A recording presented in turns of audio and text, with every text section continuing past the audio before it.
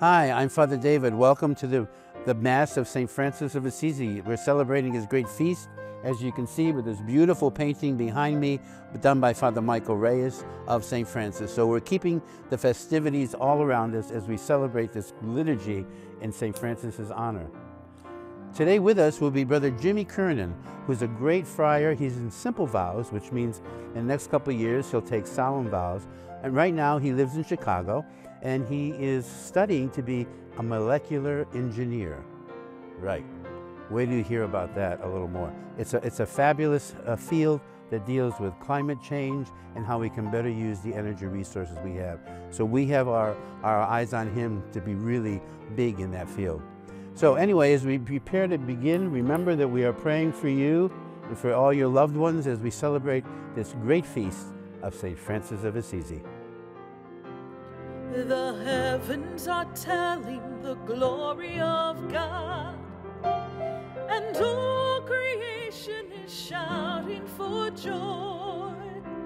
Come dance in the forest, come play in the field, and sing, sing to the glory of the Lord. In the name of the Father, and of the Son, and of the Holy Spirit, Amen. The grace and peace of God our Father, the love of the Lord Jesus, and the power of the Holy Spirit be with each and every one of you. And with your spirit. My sisters and brothers, happy feast day. We are gathered here now to celebrate the feast of St. Francis of Assisi, who is the founder of our Franciscan order, of the Poor Clare Sisters, and of the secular Franciscan order. He embraced the world with love and compassion, and as they often say about Francis, into a cold and uncaring church and world walked St. Francis of Assisi, and everything changed. Keeping that in mind then, and looking at him as one who walked in the footsteps of Christ, let us pause and call to mind those times when we have not been Christ to one another. You were sent to heal the contrite. Lord, have mercy. Lord, have mercy. You came to call sinners. Christ, have mercy. Christ, have mercy. You are seated at the right hand of the Father. Lord, have mercy. Lord, have mercy. May Almighty God have mercy on us, forgive us our sin, and bring us all to life everlasting. Amen. Amen. Let us praise our God in song. Glory to God, glory to God, glory to God in the highest, and on earth peace to people of good will.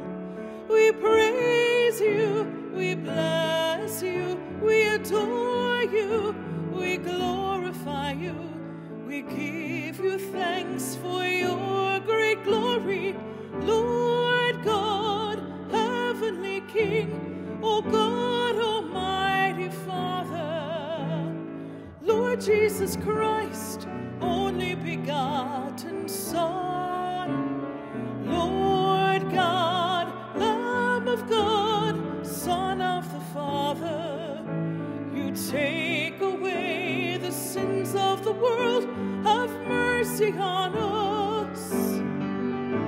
You take away the sins of the world, receive our prayer. You are seated at the right hand of the Father, have mercy on us. For you alone are the Holy One, you alone are the Lord, you alone are the Most High, Jesus Christ, with the Holy Spirit, in the glory of God the Father. Amen. Amen. Sisters and brothers, let us pray.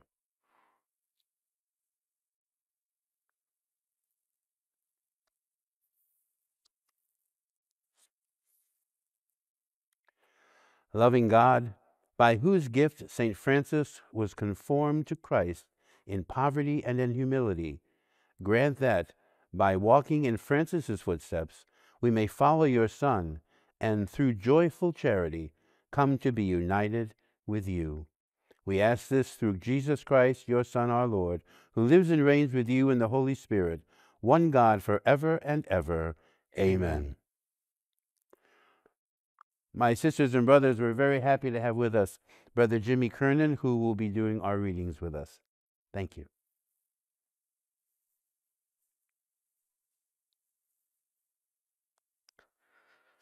A reading from the book of Sirach.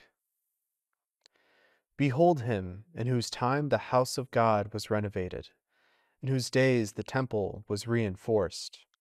In his time the reservoir was dug, the pool with a vastness like the seas. He protected his people against brigands, and strengthened his city against the enemy. Like a star shining among the clouds, like the full moon at the holy day season, like the sun shining upon the temple, like the rainbow appearing in the cloudy sky. The word of the Lord. Thanks be to God.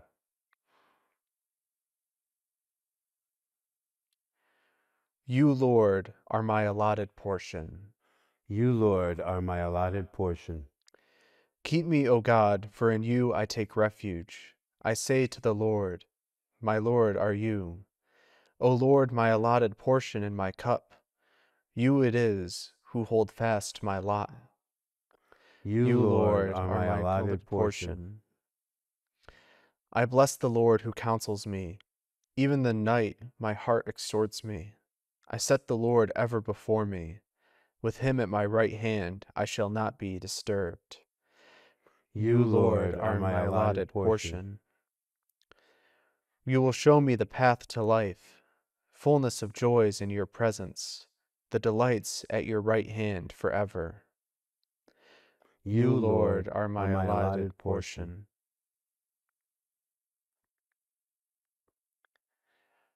A reading from the letter of Paul to the Galatians.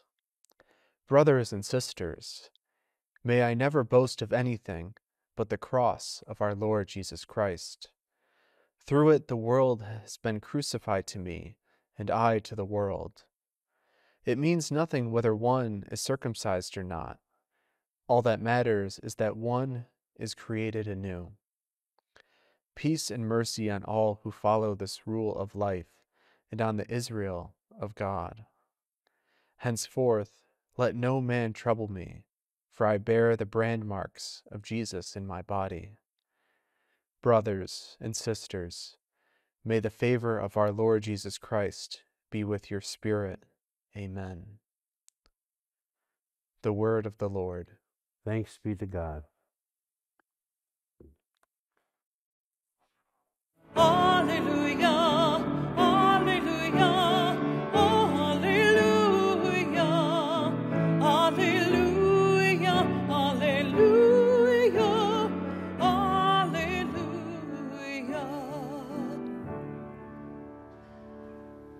My sisters and brothers, the Lord be with you. And with your spirit. This is a reading from the Holy Gospel according to Matthew. Glory to you, O Lord. On one occasion, Jesus spoke like this: Father, Lord of heaven and earth, to you I offer praise, for what you have hidden from the learned and the clever, you have revealed to the merest of children. Father, it is true, you have graciously willed it so. Everything has been given over to me by my Father, and no one knows the Son but the Father, and no one knows the Father but the Son, and anyone to whom the Son wishes to reveal him. So I say to you, come to me, all who are weary, and find life a burden. I will refresh you. Take my yoke upon your shoulders and learn from me, for I am gentle and humble of heart. Your souls will find rest, for my yoke is easy and my burden is light. The Gospel of the Lord. And praise to you, Lord Jesus Christ. The most favorite place on earth for St. Francis of Assisi was a little chapel on the side of the road in the lower part of his beloved city of Assisi. Francis once actually told the friars that they should never ever leave this little chapel, and that if someone threw them out of the door, they should sneak in through the window. He loved his little chapel of Our Lady of the Angels. And over the years, a beautiful basilica was built over this and called Our Lady of the Angels in Lower Assisi. It was large and magnificent and filled with beautiful statues and frescoes and could hold hundreds and hundreds of people. Do you think this stunning basilica took the place of the little humble chapel that Francis loved so much? Nope. The large church was built over the small chapel. The beautiful basilica was covering the small, humble chapel for hundreds of years and protected it from all kinds of weather and trauma that could have destroyed the little chapel of the angels. I believe this is like how some people come to God through the church. Some can come into the church community in its magnificent churches of large cathedrals and beautiful statues and awe-inspiring frescoes and paintings and the beautiful rituals of the church and our music. There are those others, though, who come to God through a simple, humble church, a compassionate little chapel church that is open to anyone who seeks to belong, and as Jesus said, to be comforted and to be healed, and to quietly become a part of a community of love. It's almost like big church, little church, and we need both of these. The big church protects the little church and shows the world the powerful love of Jesus Christ. Its largest and its majestic strength are a witness to the power of the gospel. But the little church is the heart. The big church would only be like a big, majestic palace without the little chapel heart in its very center. The gospel today tells us we need both. The gospel today has Jesus asking us to come to him for comfort, kind of like that little church. I often think of the little church as the Franciscan heart of the big church. Some people come to God through that big, beautiful church, and some find God in the heart, warmth, and acceptance of the little Franciscan chapel of the angels, the one that Francis loved so very, very much.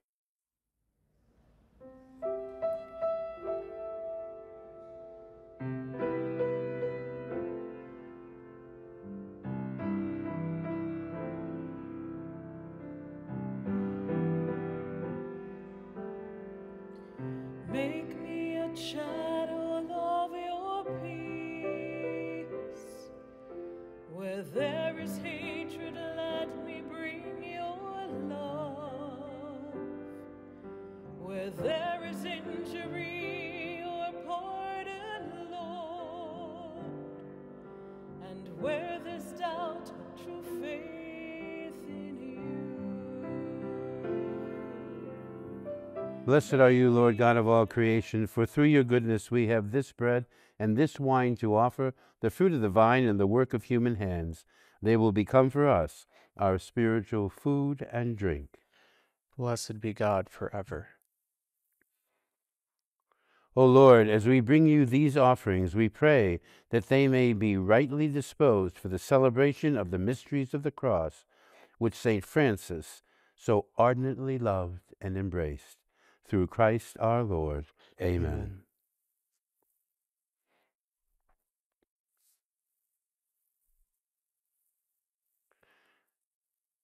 My sisters and brothers, the Lord be with you. And with your spirit. Lift up your heart. We lift them up to the Lord. Let us give thanks to the Lord our God. It is right and just. It is truly right and just, our duty and our salvation, always and everywhere, to give you thanks, Lord, Holy Father, Almighty and eternal God, through Christ our Lord.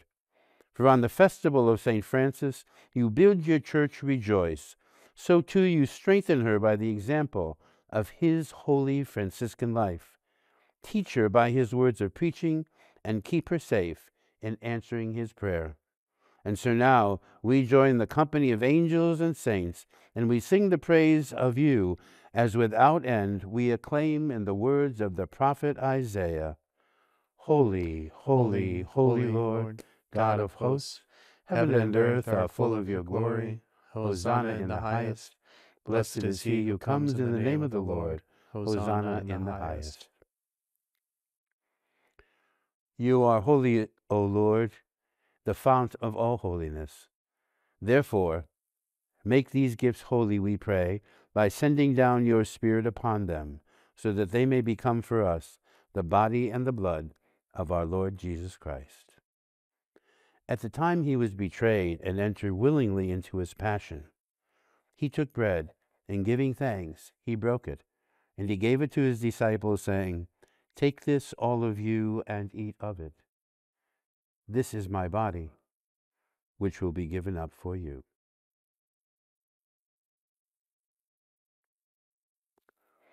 In a similar way, when the supper was ended, he took the chalice. Once more giving thanks, he gave it to his disciples, saying, Take this, all of you, and drink from it.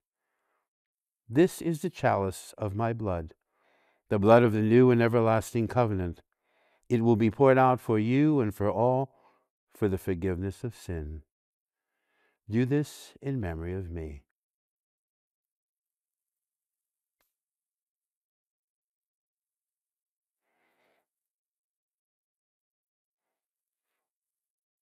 The mystery of faith. When we eat this bread and drink this cup, we proclaim your death, O Lord, until you come again. Therefore, as we celebrate the memorial of his life, death, and resurrection, we offer you, Lord, the bread of life and the chalice of salvation, giving thanks that you have held us worthy to be in your presence and minister to you. Humbly we pray that by partaking of the body and blood of Christ, we may be gathered into one by the Holy Spirit. Lord, remember your church spread throughout the world and bring her to the fullness of charity with Francis our Pope and all your holy people throughout the world. Today we remember in a special way all of those who live with a Franciscan heart. Remember also our sisters and brothers who have fallen asleep in the hope of the resurrection, and all who have died in your mercy. In a special way, Father, remember all the deceased loved ones of those of us who are with us watching now. Welcome them into the light of your face. Have mercy on us all, we pray, that with the Blessed Virgin Mary, Mother of God, with Blessed Joseph, her spouse, with the apostles, St. Francis, St. Clare, St. Anthony, and all who have pleased you throughout the ages, we may merit to be co-heirs to eternal life, and may praise and glorify you always through Jesus Christ, your Son. Through him, with him, and in him, O God, Almighty Father, in the unity of the Holy Spirit, all glory and all honor is yours, forever and ever. Amen. Gathering our needs and the needs of the Church and one another, we pray, Our Father, who art in heaven, hallowed be thy name. Thy kingdom come, thy will be done, on earth as it is in heaven. Give us this day our daily bread, and forgive us our trespasses, as we forgive those who trespass against us. And lead us not into temptation, but deliver us from evil. Deliver us, Lord, we pray, from every evil. Graciously grant peace in our day, that by the help of your mercy we may be always free from sin and safe from all distress and anxiety, as we await the blessed hope and the coming of our Savior, Jesus Christ. For the kingdom, the power, and the glory are yours, now and forever. Lord Jesus Christ, you said to your apostles, my peace I leave you, my peace I give you. Look not on any sin, but on the faith of your church, and graciously grant her peace and unity in accordance with your will, who live and reign forever and ever. Amen. My sisters and brothers, the peace of the Lord be with you always. And with your spirit. On this great feast of St. Francis, let us offer each other a sign of peace. Peace be with you. Peace. Thank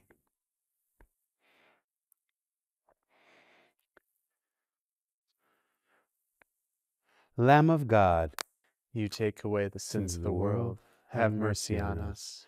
Lamb of God, you take away the sins of the world. Have mercy on us. Lamb of God, you take away the sins of the world. Grant us peace.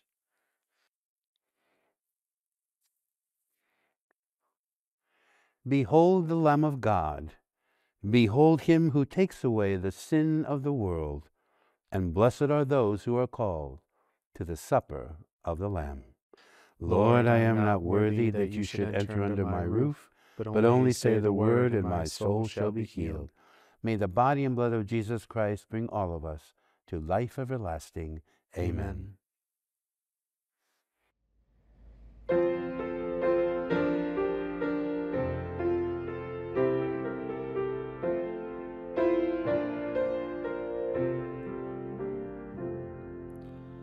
Praise the Lord, you heavens adore him. Praise him, angels in the heights. Sun and moon rejoice before him. Praise him, all you stars and light. Praise the Lord, for he has spoken words his mighty voice obeyed, laws which never shall be broken, for the goodness he has made. Let us pray.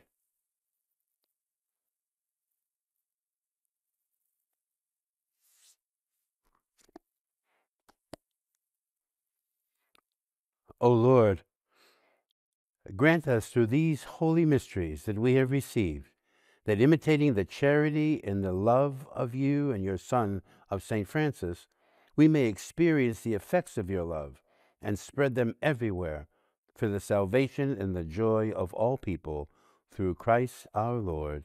Amen. Amen. I want to thank each and every one of you for being with us during this celebration.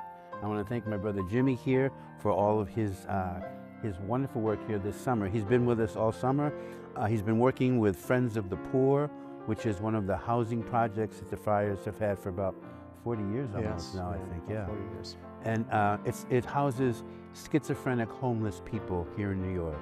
There are housing now about 280, I believe, is it? Yeah, around there. Around there, yeah. So it's wonderful work that the Friars have begun years ago and is still continuing. So please be generous in all of your donations and gifts and support to the Franciscan Friars. Without you, we couldn't do anything that we do to help so many who come to us in need. So thank you. And on this wonderful feast of St. Francis, let us pray for God's blessing. May the Lord bless you and keep you. May the Lord turn his face to you and smile on you always and everywhere. May God bless you and all of those who you love and care for. May God give you peace and comfort, the God we call Father, Son, and Holy Spirit. Amen. The Mass is ended. Let us go in peace. Thanks be to God. Have a great feast and happy feasting. The heavens are telling the glory of God, and all creation is shouting for joy. Come dance in the forest, come play in the field, and sing, sing to the glory of the Lord. Sing, sing to the glory of the Lord.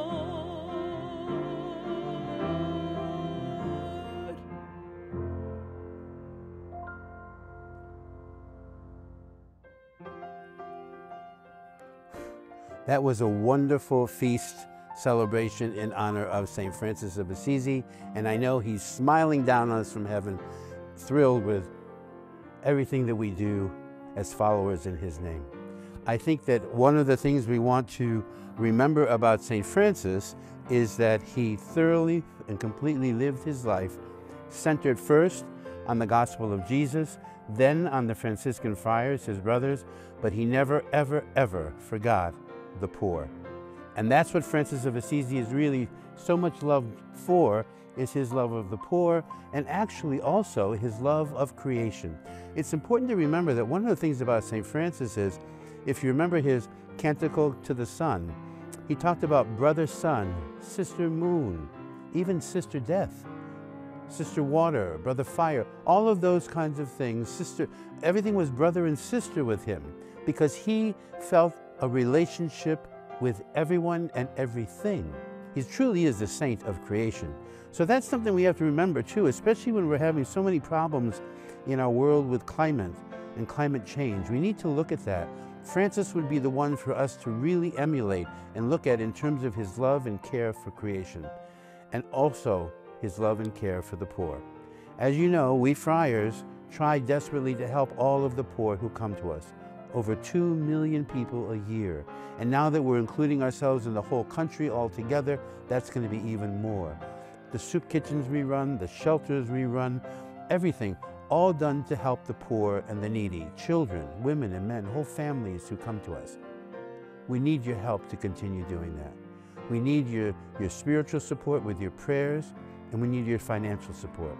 So especially on this great feast of St. Francis of Assisi, please remember God's generosity to us as St. Francis did, and please be as generous as you can with God's poor, the poor that the Franciscan Friars tried to help every single day. So please, help us help them, and happy feast day on this great feast of St. Francis, who loved everyone, creation, his sisters and brothers, and of course, the Lord Jesus Christ. Thank you. Happy feast day.